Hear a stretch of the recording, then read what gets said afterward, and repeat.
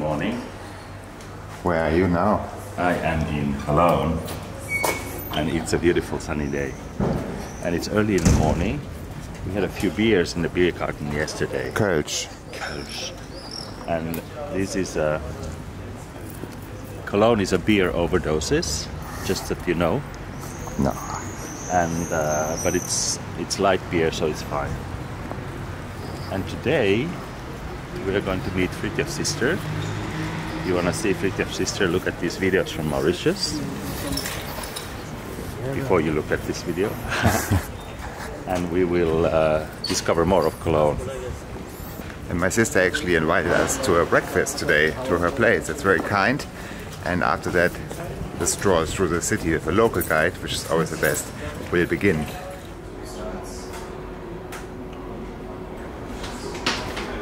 This is the slowest ticket machine in the world. Perfect for your speed, I would say, huh? Yeah, especially this morning. Now we had a breakfast at my sister's place, and my sister will now give us a private tour through Köln, and we are heading to the first site. There's my sister, Marty, and her partner. The first stop is the Peace Park, and inside the Peace Park there's an old kind of like a fort construction, which you can see here behind me. And on top there's an eagle, which is interesting to have a look at. Today this place is used for many other things. It was originally built to protect the city during the First World War from attacks. And now, as said, it's called Peace Park, and many other happenings are taking place here. For example, there's a flea market down here once in a while, and there's a children's playground over there. And now we will head to the next site. Here in Cologne you can see these book boxes. There's about 10 of them, so if you have extra books you don't want to read, you can bring them here. And if you're looking for new reading, you come here and take a book. Just open it, it's free. You can take one. For example, this. Minced meat for every day. For every day, minced meat, fried, in filled, whatever. So you can take a new cookbook with you. It's a smart idea. Oh, and down there, there's a section for kinder, for kids. For children. For children, like Shogun. It's a perfect book for kids. Or Shark Women, Haifischfrauen. Smart idea. And this bookshelf is located in the Eierplätzchen, which means egg park or egg square. And here you can also have a nice coffee and breakfast in a little cafe called Römer Park.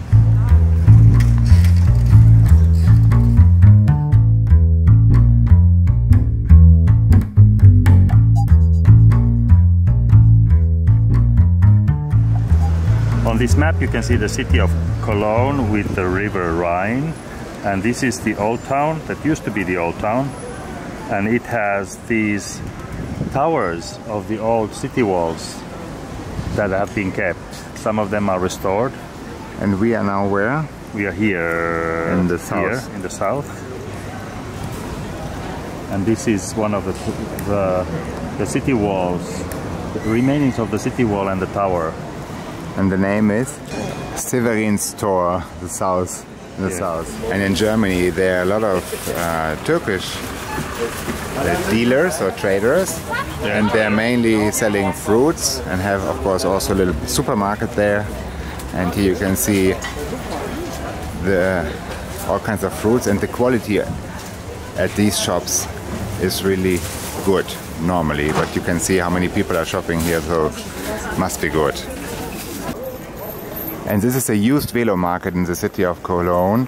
And when you want to come here and sell your velo, you have to pay 10 euros. You can put your velo here on the square, and then people are coming and stroll through the offerings, and maybe you find your new velo here, your new bicycle. In a little side street there is the Misery Church. You can see above the door. This church was built for people in misery who didn't have a lot of money and who were buried actually here and had their last worshipping here. And in the courtyard there's even a very old cemetery with these old crosses and graves. We are at the St. John Baptist Church, and the special here are the seats. They look more like a preparation for a rock concert. This is a very unusual setup for a church. During the construction of a new metro line in Cologne, the tower of this church actually got badly damaged. It fell forward quite a lot and they had to stabilize it, but now they put new concrete underneath and stabilize it, and now it's all straight again. Here in the center of Cologne there's a big hole in the ground, and this is quite a dramatic place because here used to be the biggest city archive of north from the Alps.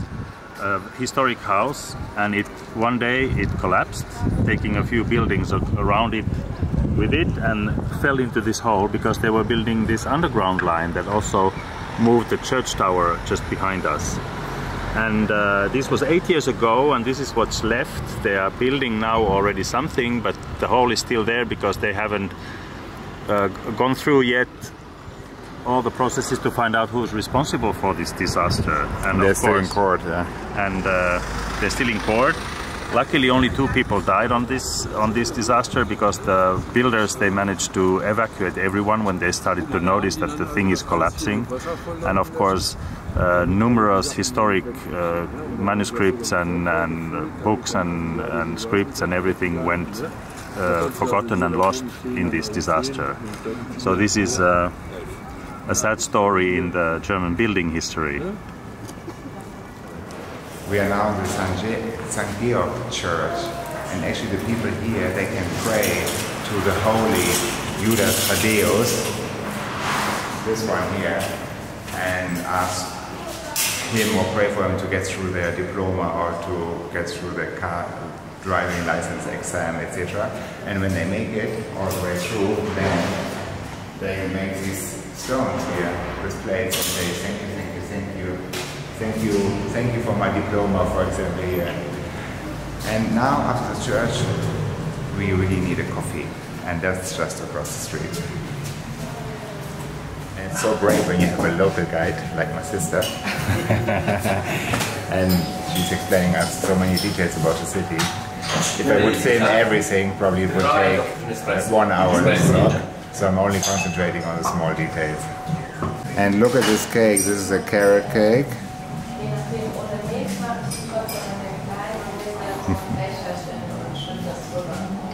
So we had our coffee in this hip, funky coffee place called Weidmeister. One of the best coffees we've had for a long time. We are now in the church Maria im Capitol, which means Maria Church inside or on top of the Capitol. And this used to be actually a Roman temple where they built the church on top. And the church got badly destroyed in the Second World War and then rebuilt. And it's very impressive because it's quite a big church. I think it's a little bit, it's a Gothic style, I'm not quite sure. No, Roman style. A Roman style, of course. Yeah. And you can go behind the altar, and the church continues there, and there are more seats. It's beautiful, beautiful place to visit. This church behind me, Maria am Capitol, is really a beautiful church. If you're here in that area, you should visit. There's also this beautiful garden with all these different flowers and herbs and rosemary and lavender, etc.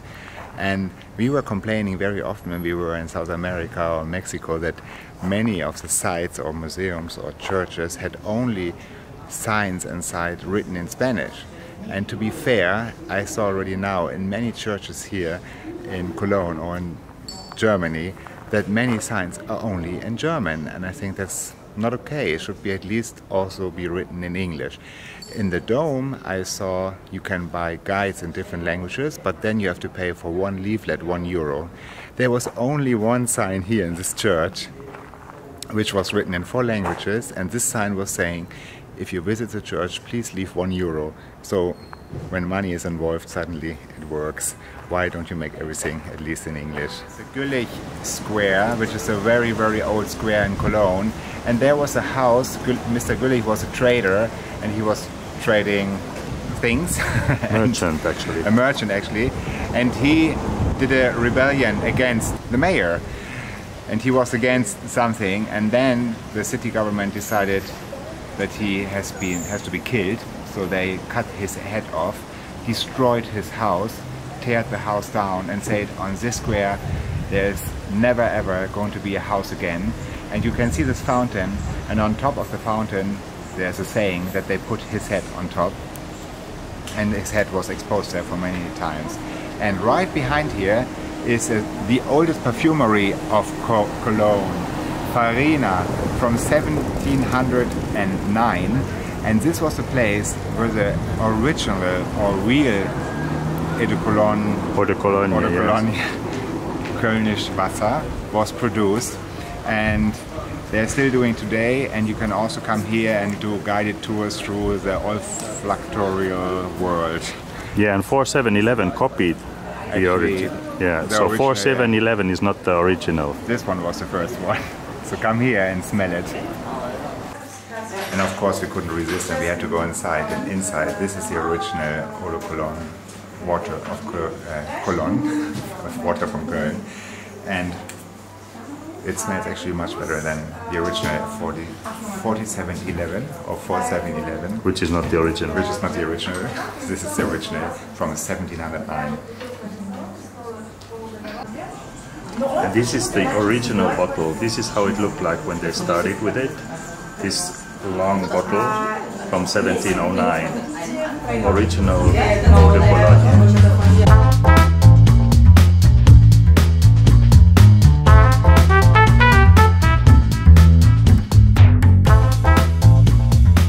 We are now in the old part of the Cologne city, near the Altermarkt. And between two houses there's a small opening where you can go inside a little courtyard. And in this courtyard there's a Karnevals fountain, because Cologne is of course the heart of the German Carnival. And this fountain is actually quite new. And Willi Ostermann, who was a carnival activist, has a board there on the back where they kind of honor him for all his activities he did for the carnival. And you can see all these groups down here. This is where actually the free walking tour, which is also available in Cologne, ends at this fountain. And there were just two tours. The front one was German and the back one in English. We are now in the church of Groß St. Martin, which is also in the old part of the town in Cologne. And this church was actually completely destroyed in the Second World War, which you can see over here on these pictures. You can see here the roof was completely gone. And then it was rebuilt and only reopened in 1985. And inside it's very plain and simple, and you can still see some traces of destruction which have not been really renovated completely. But it's a really nice atmosphere inside of this church. And then of course you have these many breweries in Cologne where you can have a real Kölsch beer. And some are really traditional, some are more modern. This is one of the more traditional one. And this is how the beer is delivered in this tray. So when you get the beer, they mark on this deckel the amount of beers you have. And if you don't stay stopped, they just keep filling it. And then you're drunk, and then you can't stay stopped anymore. So when you cheers with the beer in Cologne, you have to use the bottom part of the glass. Never do like this, only like this, because the glasses are so small. Cheers!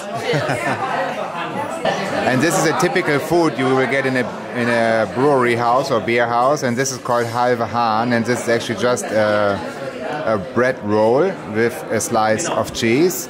And there's also a meat version, this one, which is called Tartarhappen. This little house here behind me isn't a telephone booth. This used to be where the owner of the restaurant was actually located, and he was cashing in from the waiters the money he got from the guests. So The restaurant owner was probably sitting on one side and the waiter was coming to the other side or standing in front, and they did their math. To the Museum Ludwig, and right next to the old part of the town you will find a original piece of a Roman street, and it's amazing how they did it. You can see all the stones are totally flat and you can walk over this piece of street here.